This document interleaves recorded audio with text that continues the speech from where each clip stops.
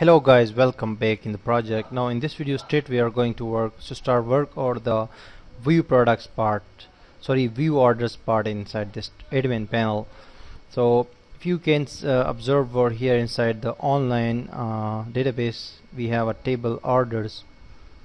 So in the orders table, basically there are orders, yes we know that, but the values we have are very close. I mean only PID, only CID, quantity and invoice number and things like that. So this is very difficult job, but easier job also to display the relevant people, I mean the customers and the products that we must know which product is to deliver. So we'll post them here, but for that we'll simply go to to customers folder, and we'll just copy the my orders page from here, and we'll create a new page and we'll make changes. I mean simply go to code editor and edit the code. We'll just simply Control A to select all. We'll copy with Control C, and now we'll open Notepad. So we'll open Notepad, and inside Notepad we will simply paste this code, and we'll save this page actually inside the admin area. It will be view underscore orders.php. That's it. Now need to actually work on this. We will say view all. First of all, we will change the first TD, the simple text inside the H2 text. View all orders here. That's it. Now serial number, quantity, invoice number, order date, status. Status, will change the status to action, or okay, action is okay. Now the next thing is that includes database has been included. Now we are getting the user session, customer email, that and that. No, we don't need this because we have the ID of the user.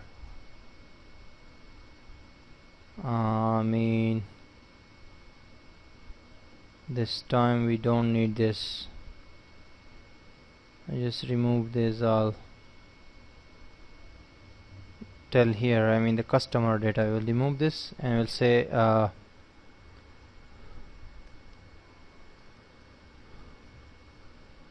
get orders, get order, select all from orders. Okay, select all from orders. So we then say run order. Okay, run order. Now inside the run order query we have got, using this while loop, we have got order ID, quantity, product ID, invoice number, order date, status, and also we have customer ID out there. So customer ID we will get over here. C underscore ID is equal to row order, and that's C underscore ID. I'm actually talking about this table we have inside here, the orders table, order ID, PID, CID, quantity, invoice number, and things like that. So we are actually talking about that. So this is the simple page, the view underscore orders page for payment, for admin panel. So we have got these things, all the details, the data from the orders table. Now we will say get the product, which product has been ordered. So we say where ID is equal to this ID. Now at this moment we are just establishing relationship between two tables, because we have the product ID here inside the orders table. Now using that product ID we are getting the products from the products table. So we say get pro, select all from products where product ID is equal to this ID, and we are running the query, and then we are using MySQL fetch array. We got the image and the title of that. So in same like that we can after that say get underscore C means get the customer, and we'll say select all from customers where customer underscore ID is equal to this one. I mean we have inside the orders table which is C underscore ID. That's it. So we are getting the customer now. Say run underscore C is equal to MySQLi is equal to underscore query, then connection, and then we say get C, get underscore C. That's it. Now we need only the email of the person, so we know that who has ordered, so we can communicate with them via email. So simply say row underscore C, another variable, it will be MySQL I fetch array, and we'll give that this variable as a reference, run C, the query, and after that we simply need customer C underscore email equal to row C. Row C is basically the fetch, the array in which we are fetching the data from the table. So we need email from the table's customer underscore email. That's it. We have got this customer email from this customers table. Yes, customer underscore email. That's fine. Now everything is okay. We know who has ordered, what they have ordered, and we know the other details, quantity, etc. And simply product title, product image, that's okay, quantity, invoice number, and before in the first place we will simply echo the C underscore email, I mean the customer email. So we have that, and we can simply add a link here, and the last thing, I mean the status, we'll remove the status from here as well. We don't need the status variable, and we will simply say we'll give a link.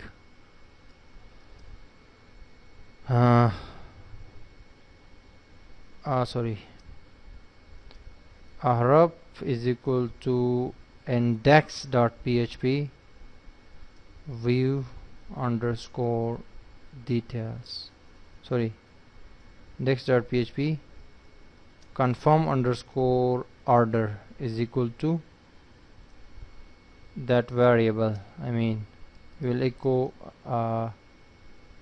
order ID.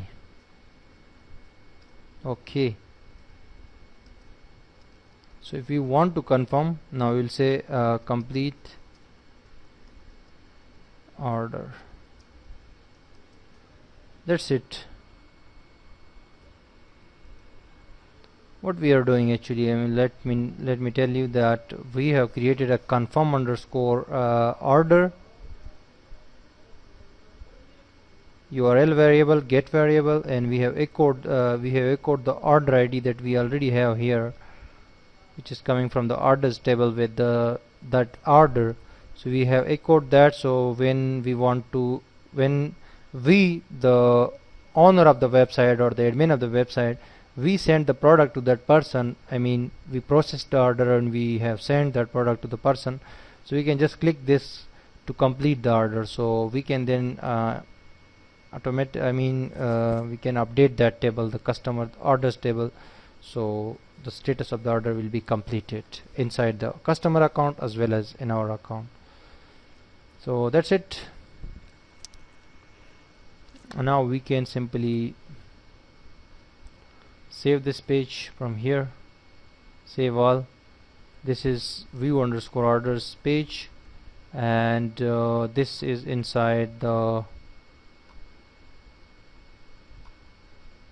XAMPP and htdocs, and there is e-commerce, and inside e-commerce we have the admin area, and there we have view underscore orders page. Now we need to actually simply upload this to online web server here, to this page. No, sorry, not this page, to the admin area, basically the admin area folder.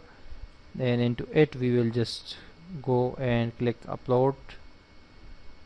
After that we'll just click choose, and we will choose that from street docs, e-commerce, admin area, and we have that page here, view underscore orders. Open it. It has been just uploaded, very small file, and we'll go back. After that you can see over here view underscore orders.php. this has been uploaded. Now simply come to this page, refresh it, and you can see nothing, because you have to actually we have to actually edit that page, the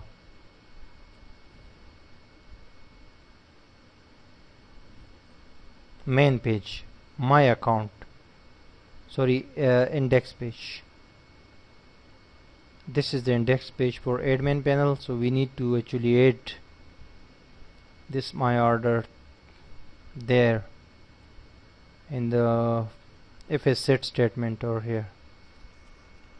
You can see there are many blocks of fs sets, so we need to add one more. We'll just copy this one,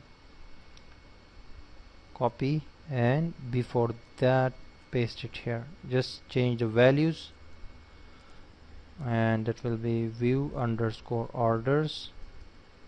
We need to check the variable there. Okay, view underscore orders, that is the variable out there, and the page is, in case that is clicked, view orders is clicked, so we need to call or include the page view underscore orders.php, and click save changes. And now come back and just refresh this page, because the URL is variable is active. Now you can see view all orders here, product, sorry, we need to actually change these titles as well, but anyways that doesn't matter, we'll change them.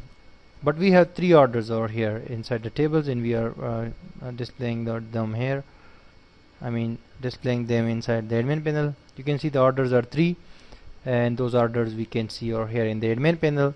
And the order date, there is some problem, we'll just correct that, but the orders and details are coming exactly, accurately. So we'll simply go to that page, view underscore orders, edit it, and we'll simply go and say okay, that the first name is the serial number, and the second name is basically a th, which will be customer email, and th, that's it. One thing was